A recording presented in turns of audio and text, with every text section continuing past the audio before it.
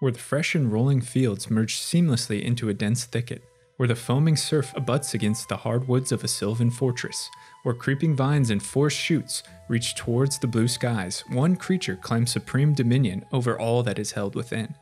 Fanciful images of lithe creatures darting between shadowed canopies capture the imagination, being silent and slender, whose vast legions number the forest leaves and who staunchly defend their sylvan realm with life and blood. A race that reveres earthly gods and nature itself, whose shamans and druids steward the cycle of life and death, cultivating growth and understanding the interconnectedness of life around them to a point where they are seen as an extension of nature's will. These words and more conjure images of a race of creatures that is well known across the plains, but often misunderstood. A race that stands aloof from civilization and abhors artifice. A race with myriad communities, religions, and cultures, but that stand united under the banner of their namesake, the Elves.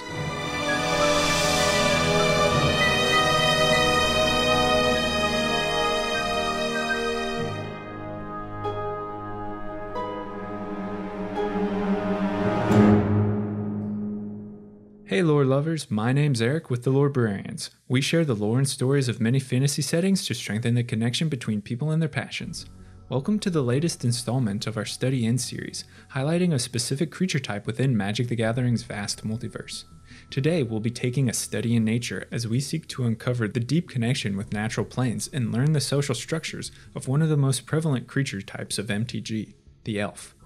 These videos are meant to act as a cursory guide, introducing the characteristics shared among elves of different planes and uncovering the differences among them on the most noteworthy realms. We won't meticulously dissect every elf race on every plane, but rather instill a general sense of what it means to be an elf in MTG. But before we begin, I want to give a huge thanks to all of my supporters over on Patreon. Their patronage means the world to me and helps the channel grow and improve. The support is much appreciated. Alright, let's dive in. Elves are a pervasive and archetypal fantasy race across mythology and beyond universes. From the elves of Tolkien's Middle-earth, to the dark elves of the Forbidden Realms, to the Liosalfar of Norse mythology, and the multiverse of Magic the Gathering is no different. Elves exist across the planes, sharing and unifying characteristics, but also with distinct cultures and proclivities that distinguish them from another. Almost all elves share a reverence towards nature, worshipping the landscape and meticulously tending new growth. As such, they are the marquee creature type for green mana. Green mana naturally abounds in forests and other locations of raw primordial growth. It represents nature, harmony, and wisdom through interdependent understanding. Elves across the Blind Eternities devote their lives to understanding the life that surrounds them, to stewarding the natural cycle of growth and decay, and at times to protecting their homes from encroachment by civilization or artificial progress. The flavor text of Elvish Archdruid highlights the deep connection elves have to their forest environs and states, "The elves tend the forest, and the forest sustains the elves. My role is to ensure that the cycle continues." Though a staggering 67% of the more than 500 cards printed with the creature type are affiliated with green mana, elves also have a strong connection to black and white mana. Black represents the natural process of death and decay that all beings must endure. Elves that are master of cultivation use the nutrients provided from decay to fuel new growth in a sort of perpetual reincarnation. White mana represents unity and order, two pillars key to many elvish societies. Hierarchical and community-seeking by nature, white mana offers elves the structure and interdependence necessary to best protect their forest dwellings. Most elves in Magic have physical features similar to their trope, displayed in other fantasy universes. They're often depicted with slender forms that possess the requisite lithe agility to stride canopy branches and deftly track prey or foes. This natural grace is frequently coupled with the presence of pointed ears or teeth, the most discernible feature that separates elves from humans. Elves as a race have a lifespan far longer than that of their human counterpart. They can live centuries or millennia, with some elves claiming near immortality. Their long lives are paired with an esoteric and isolated lifestyle, as most elves tend to shy from large urban centers or places of great civilization, choosing instead to withdraw into the forests they share deep roots with. This has the effect of generating an aura of wonder and mysticism. Theirs is a race often misunderstood by others who dwell within the planes they populate. A key member of elvish society is the druid or shaman. These elves have such a strong bond with the land that they distinguish themselves even amongst their brethren. They have an innate ability to draw on the strength of the forest that surrounds them, or weave powerful mana ley lines to fuel growth. This is emphasized in many of the elf card activated abilities to generate mana or search for lands, and it's a skill highlighted in the flavor text of Elvish Mystic, in which the elf planeswalker Nissa Ravane states, "Life grows everywhere. My kin merely find those places where it grows strongest." But with such reverence for the forest comes a natural duty to defend it. Many elvish societies have elite warriors that patrol their domains, often mounted atop woodland beasts they've bonded with, as seen in Steelleaf Champion and Tel Jalad Outriders. Many elves are also known for their mastery of the bow, striking from a great distance with astonishing accuracy before retreating into the shadowed underbrush. Their archers rank among the most skilled in the multiverse, and we see their efforts on display in cards like Scattershot Archer and Titania's Chosen. With their similarities discussed, it's time to explore the various differences between elves across the multiverse. What makes each unique? What cultural values they maintain, and how their environment alters their connection to nature? We'll begin where most things do, at the nexus of the multiverse on the plane of Dominaria.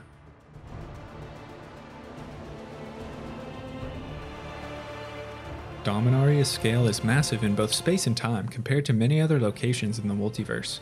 Its geography spans several large continents, oceans, and archipelagos, an impressive expanse matched only by the richness of its history. Myriad elf races have called Dominaria home throughout the ages and have spread to populate many of its major landmasses. Some were ancient civilizations whose fire was snuffed by atrocity, while others have survived countless generations and continue to protect the lands they lay claim to. We'll begin with the Elves of Tertiaire. The Argothian elves inhabited the island of Argoth just south of Tertiaire's main landmass from at least -5000 AR up until the Brothers' War ravaged the continent in the 1st century AR. When their verdant, isolated island home was discovered by Urza and Mishra's exploratory parties, each brother tilled the land, uprooted the forest, and exhausted the natural resources until little remained. When Urza ended the Brothers' War by detonating the Golgothian Silex, the blast completely obliterated Argoth and plunged it into the ocean. The elves that dwelt here were worshippers of Titania, a powerful elemental manifestation of Argoth's rich nature. Their priests tended the forest and offered ritual prayer to Titania, while Argothian warriors staunchly defended their realm against any trespasser who harmed the forest. Elves often worked with other creatures of Argoth's forest, which we can see in the card Symbiosis, and in Acridian, we see the insects they rode as mounts.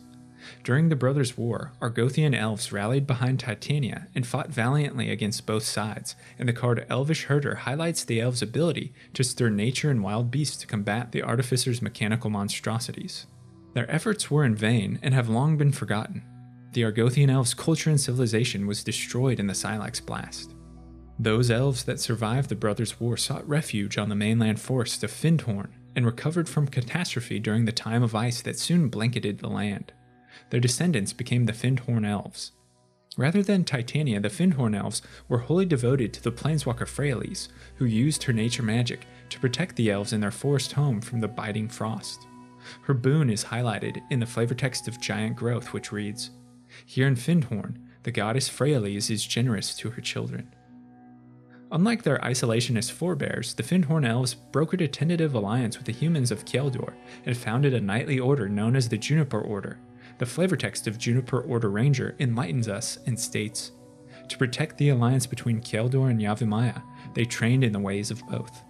Like most other races, the Findhorn elves died out during the Great Thaw and subsequent Flood Age, their homes inundated by growing sea levels in warmer climates. The last notable race of elves on Tertiaire are those that dwell within the sentient forest of Yavimaya.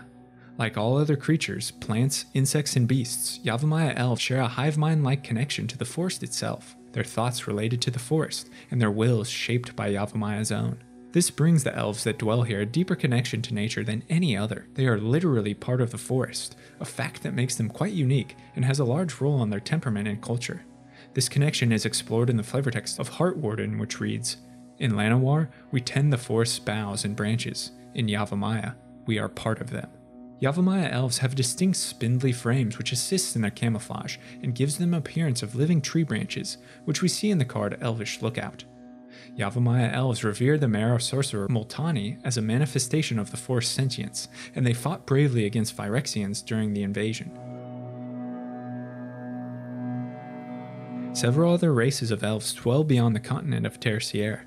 Many can be found in the archipelago surrounding Arona, which is frequently referred to as the Domains. Here, perhaps the most notable of elves dwell within the forest of Llanowar. Llanowar elves are highly xenophobic, eyeing outsiders with suspicion, if not outright derision and fury. They often lead their questions with a flurry of blades or loosening of bolts. Within the dense foliage, Llanowar elves live in 7 separate kingdoms known as Elfheims, whose administrative and diplomatic center rests within well-secured walls. These Elfheims are separated vertically from the canopy to the forest floor, and the heim in which an elf is born determines their cultural upbringing, which we can read in the flavor text of Llanowar Scout. Llanowar Elfheims occupy different heights within the Great Forest. Elves of the Lorebrarians and Kelfe heims can see neither earth nor sky. Like the Elves of Findhorn, Llanowar was spared from the worst of the Ice Age by the planeswalker Freyalise, and so they worship her as their goddess. This is highlighted in the ability of her planeswalker card to generate a Llanowar elf creature token. At their core, Elves of Llanowar are martial in culture and steadfast in their aggressive defense of the forest they call home. They have many elite warriors and mounted knights that patrol the canopy and undergrowth. The Llanowar military is supplemented by their powerful druids and naturalists, which bond to other creatures and harness the raw power of the forest. We can see this unfold in cards like Elfheim Druid. These elves are also distinct in the presence of facial paints or tattoos meant to signify social standing or genealogy. The Elves of Llanowar are among the oldest creatures on Dominaria. They're extremely long-lived even by elvish standards and can easily have a lifespan surpassing centuries or millennia. They use their experience and their ability to recall the past to better steward their future, which we can see in the flavor text of cards like Llanowar Tribe, which reads, Llanowar remembers the Ice Age, the Phyrexian invasion, and the Rift Era. So long as we draw breath, we will ensure such disasters never threaten our world again. And in Llanowar Visionary, the Elves of Llanowar look to their past to determine the shape of their future. The Skyshroud Elves have a tumultuous past filled with forced displacement to cross the blind eternities. Original inhabitants of Dominaria that populated a mangrove forest above brackish water and lived in harmony with a merfolk race submerged beneath the surf. The elves' ancestors were captured in an overlay rift fabricated by the Phyrexian Evankar of Wrath and transferred to the artificial plane in the years leading up to invasion.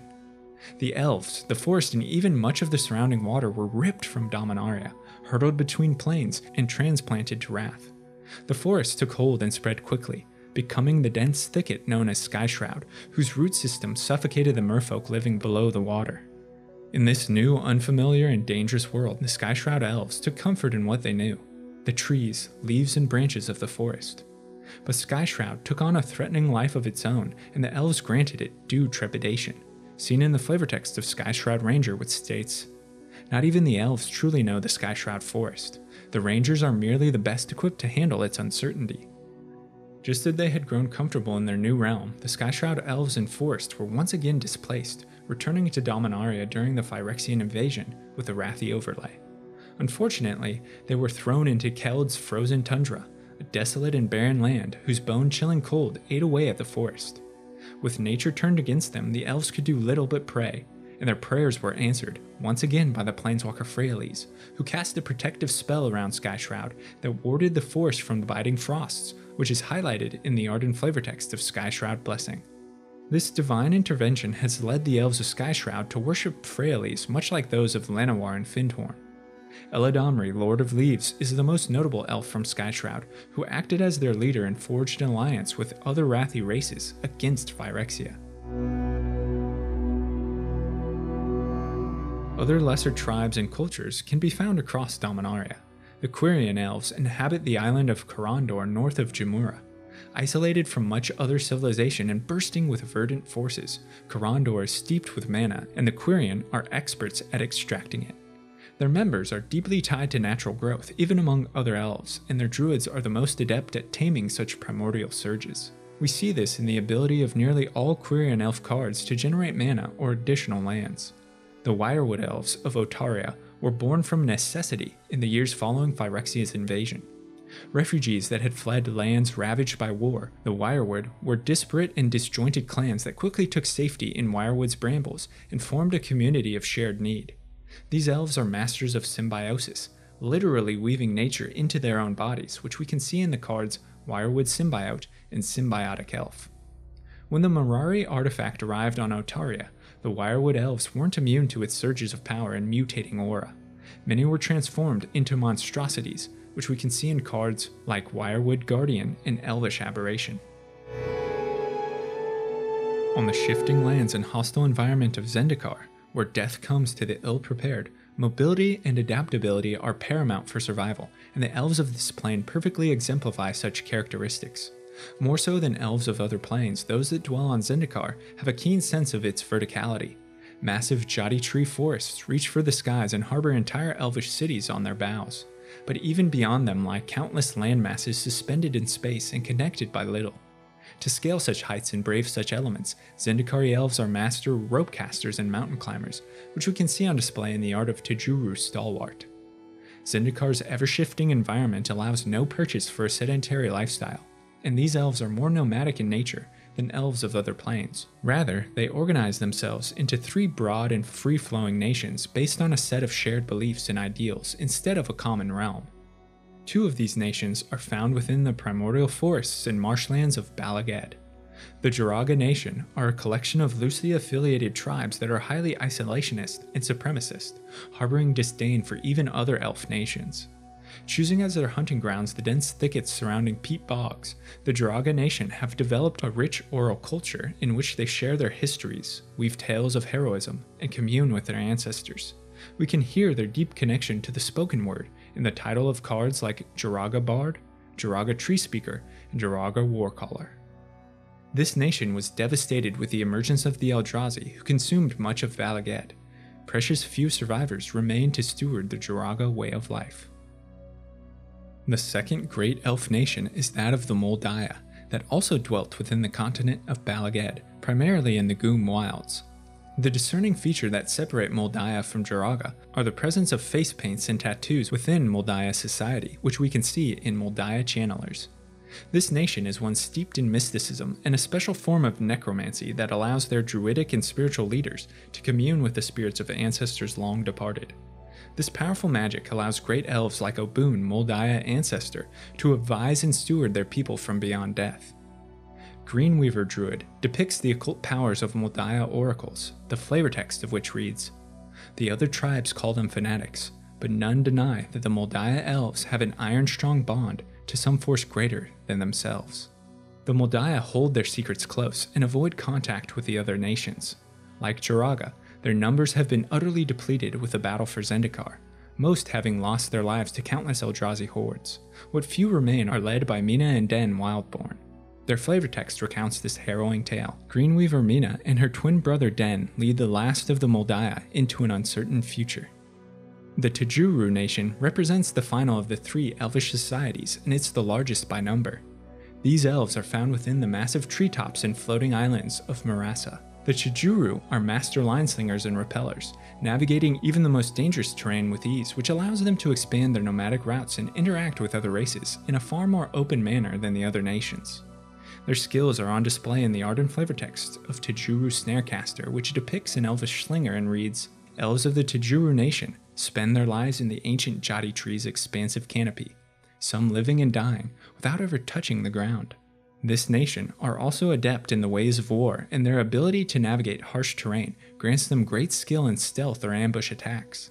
These elves are also deeply connected to the natural life that abounds within Marasa's forest, bonding with and riding beasts as mounted knights.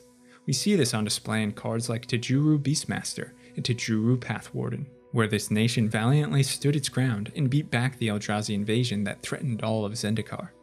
Regardless of tribe or nation, Zendikar's elves are highly in tune with the burgeoning growth that fills this mana-rich plain.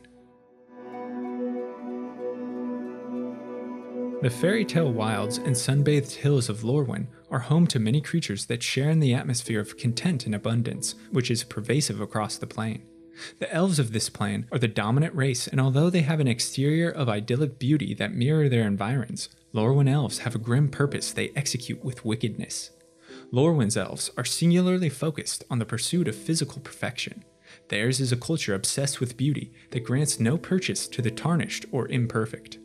The elves are supremacists that abhor anything considered unsightly, and most everything falls short of their rigid standards. In fact, beauty is what gives their society structure and those deemed most pure also command the most power. This is summarized in the card Elvish Promenade, which reads, "The faultless and immaculate castes form the lower tiers of Elvish society, with the exquisite caste above them. At the pinnacle is the perfect, a consummate blend of aristocrat and predator." Elves are also divided into tribes or clans, the three most notable being the Giltleaf, Wren's Run, and Lissalana. As seen in the art of many cards, Lorwyn elves are physically distinguishable from elves of other planes by the presence of twinned curved horns emanating from their heads.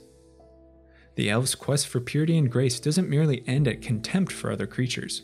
Lorwyn elves actively track down and slay what they call eye blights, creatures they've deemed as grotesque mockeries that taunt natural beauty with their existence. Their brutal efficiency is highlighted in cards like Eyeblight Massacre and Eyeblight Assassin. These elves are filled with the thrill of the hunt and organize themselves into hunting sorties called Winnowers, who are led by a hunt master, displayed in the cards Moonglove Winnower and Giltleaf Winnower, while the flavortext of Eyeblight's ending beautifully illustrates elvish convictions.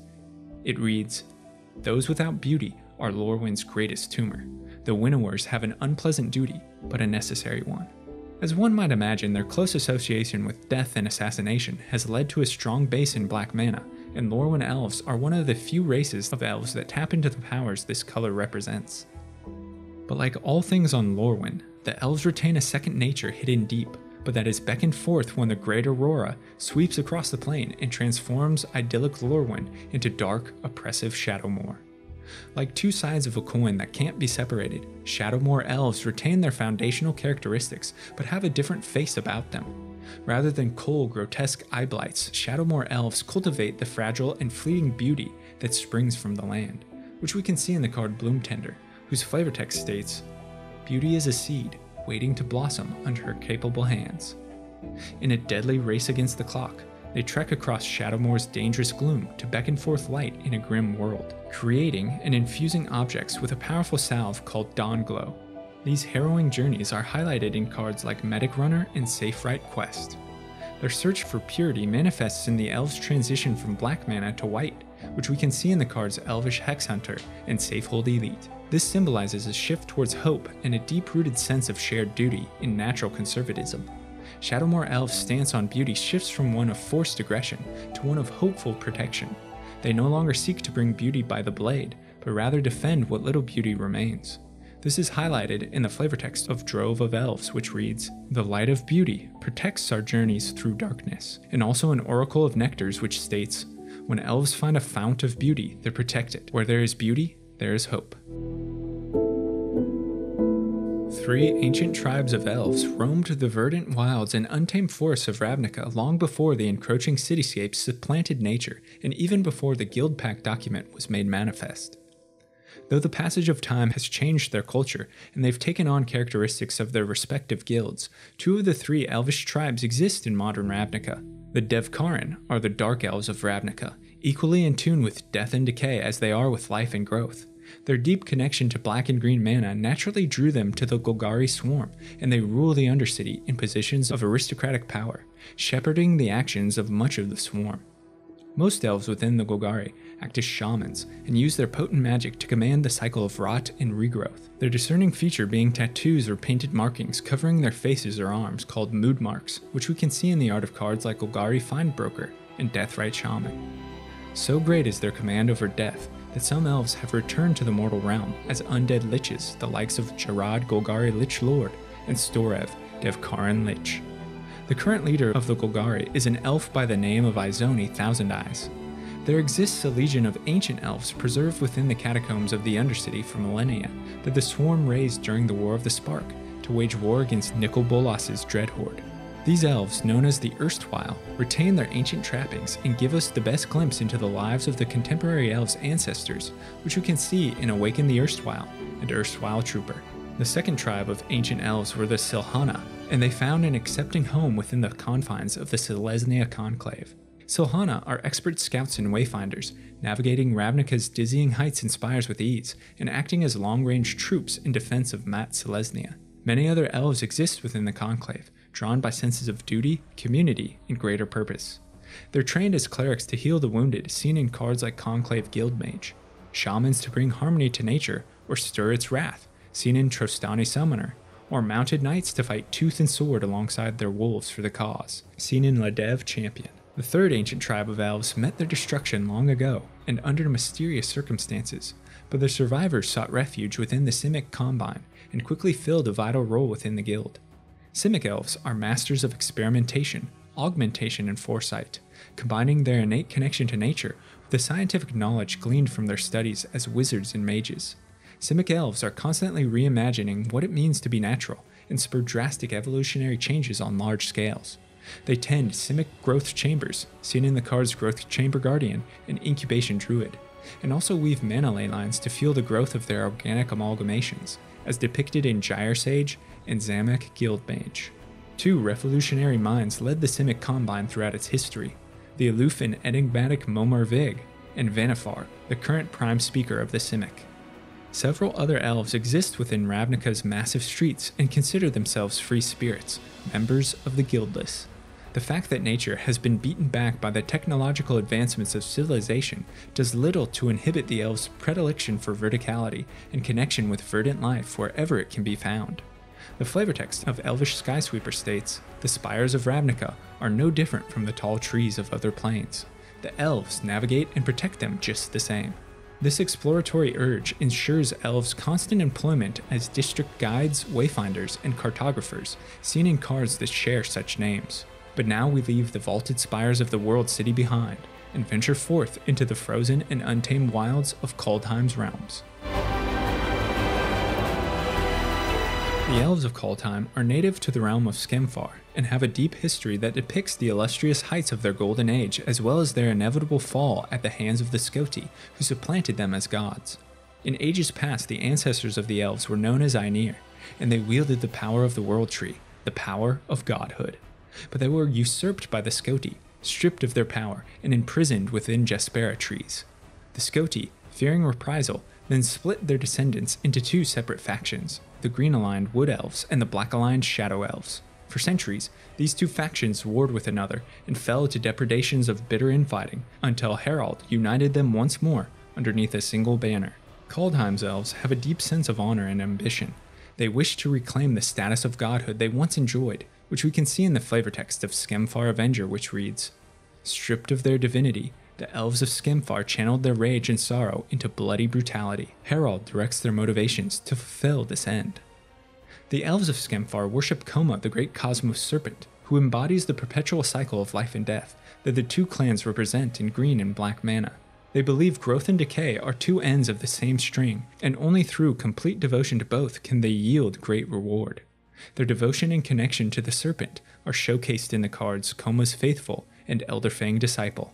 The predilection towards both green and black mana makes Kaldheim's elves intriguing but not quite unique, as we have seen the elves of Ravnica and those of Lorwyn also have strong ties to black mana. Though nature abounds with life, it is the fate of all things to wither, decay, or die. But in such finality is the opportunity to foster new growth, to promote the next generation, and continue the natural process. Perhaps elves that share in both black and green mana are more deeply in tune to nature than those who wield only green mana.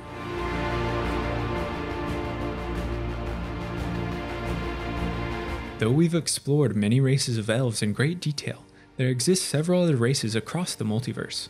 Now, we'll briefly touch on some of these lesser elvish races who either have less significant roles in the history of their respective planes, or those from which we have little information to glean. We'll begin with the technologically advanced plane of Kaladesh.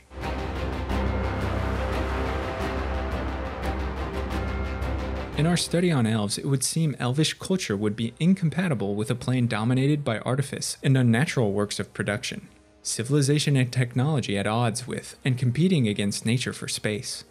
On the surface, the elves of Kaladesh stand distinct and heretical, not only tolerating artifice but embracing it completely. But these elves haven't forgotten their deep roots in green mana and organic growth. Kaladesh is a vibrant plane where the ether suffuses all things, cultivates development, fuels civilization, and powers gears. The elves call the flow of ether the great conduit, and they see how it bridges the gap between nature and artifice. This broad view allows them to manufacture brilliant designs shaped by what already exists in the natural world, fusing creativity with a great conduit's design.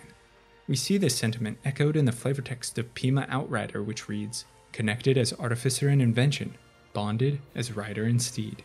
And in Servant of the Conduit we hear, "Creation without connection to nature is just manufacture." Most elves dwell in Kaladesh's vibrant, expansive forest of Pima, where they shepherd beasts, plants, and other natural life, while at the same time honing their skills as metal spinners and artisans. Other elves dwell within Girapur's overgrown and dangerous greenbelt, known as the Cal, offering refuge to the renegades fleeing consulate law. When the Aether Revolt broke out and civil war between renegades and consulate consumed Girapur, many of the elves joined the renegade cause, believing that artifice, just like nature itself, must be free from constraints and allowed to grow. We hear this in the flavor text of Rishkar Pima Renegade, in which the elvish rallier states, "Ether is the soul of Kaladesh, and all souls should be free." And the elves' conviction to the cause is heard again in the flavor text of Greenwill Liberator. "I will not rest until every vestige of the consulate, every banner, flag, and standard has fallen." The fairy tale plane of Eldraine is divided into two large tracts of land, the realm where the High King holds court and where valiant knights showcase their valor in jousts, tournaments, and other feats of skill, and the wilds, a lawless and untamed land suffused with magic, overgrown, and a haven of witchcraft and bestial predators. The Elves of Eldraine are an ancient race that once ruled the civilized lands of Eldraine and several elven kingdoms. With the rise of humanity, elves were beaten back, their illustrious kingdoms crumbled, and their proud heritage covered in shameful defeat. The survivors and descendants retreated to the safety of the wilds, where they could commune more easily with nature and find refuge in the dense thickets. The last of the great elven kingdoms remained within the realm, and now functions as a sort of vassal to the human kingdom. Its court is held in Castle Lochthwain, presided over by Queen Ayara, the first of Lochthwain. She is the only elf represented on the plane that is tied to black mana, perhaps demonstrating the last vestige of the once great elven kingdoms. The elves that lurk in the wilds are primarily aligned with green mana and are themselves divided into various bands. Each band is run by a circle of druids deeply in tune with nature that confer with another to mitigate discord between bands. Elvish warriors are adept hunters and trackers, riding valiant fox steeds into battle, which you can see in the art of cards like Mereleaf Rider and Wildwood Tracker.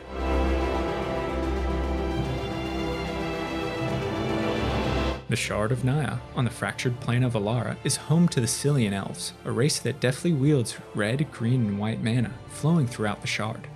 Naya is a world of unbridled growth and ferocity, where behemoths trod the earth and smaller creatures, elves included, must take to the forest canopy for safety. Cillian elves worship the behemoths and offer sacrifices to placate these monstrous beasts, seen in cards like Behemoth's Herald and God Toucher. Nyan elves are led by the Anima, a blind shaman granted powerful spiritual visions and future sight to better attune the tribes to the whims of nature. Central to their religious ideologies is the belief in Progenitus, the world soul of Alara that slumbers deep beneath the surface, but whose awakening could spell disaster for existence. The Cillian elves guard Progenitus' resting place and ensure it doesn't stir from its slumber, which we can see in the card Keeper of Progenitus. With the conflux of Alara, Naya opened up to the other shards, and the elves' beliefs were challenged. Some chose to worship the dragons of Jund, whom they viewed as the most powerful symbols of nature's raw power, seen in the card God Tracker of Jund. Others sojourned to lands uncharted, carrying the Anima standard and guiding the elves into an uncertain future. Like most other creatures on the metallic plane of Mirrodin, elves were not native, but their ancestors instead kidnapped through the blind eternities through the use of soul traps by the plane's twisted warden Memnarch. These displaced elves found safety and community within the artificial forest known as the Tangle, and called themselves the Viridian Elves. Mirrodin's elves were tall and slender with light blue or pale green skin, and like most other creatures on the plane, had metal plates that grew as a form of carapace. Despite Mirrodin's cold steel, green mana and natural life was present on the plane, and the elves were instinctively drawn to it. Their mission became the preservation and creation of what little natural life existed, which quickly grew into hatred towards anything artificial. They vehemently attack unnatural beings and structures of artifice with great disdain, seen in the cards Viridian Zealot and Viridian Shaman, whose flavor text reads, "Because the elves are so in touch with Mirrodin's nature, they understand best how to dismantle it." Viridian elves were obsessed with protecting Mirrodin's history etched onto the largest tree in the Tangle, known as Tel-Jalad, the Tree of Tales, and those who guarded its secrets bore the name Tel-Jalad, which you can see in the Outrider and Chosen. When the glistening oil overtook Mirrodin and corrupted it into New Phyrexia, many elves succumbed to completion, their very souls twisted to evil. They remain in the Tangle and act as stewards of the green-aligned Praetor Vorinclex's vicious swarm, cultivating unnatural life and propagating completion. The flavor text of Viridian Betrayers tells us that Phyrexianized elves hunt those that have yet been corrupted by glistening oil and reeds. To secure a place in Phyrexia's ranks, they hunted their surviving kin. Elves, a race brilliantly in tune with nature, a culture that seeks balance and harmony between life and death, a people that tend growth and shape the will of the forest to protect what they hold dear. Thank you so much for watching and listening to this study in nature as we uncovered the characteristics of elves in Magic the Gathering. Now I want to hear from you. Let me know your thoughts on elves, which plane has the most interesting race, as well as suggestions for future videos in the comments below. And if you're a fan of Lorwyn's storytelling, consider subscribing to the channel or checking out the podcast where content is uploaded frequently. Again, a huge shout out to all of my Patreon supporters who make all of this possible. I couldn't do it without their spectacular patronage.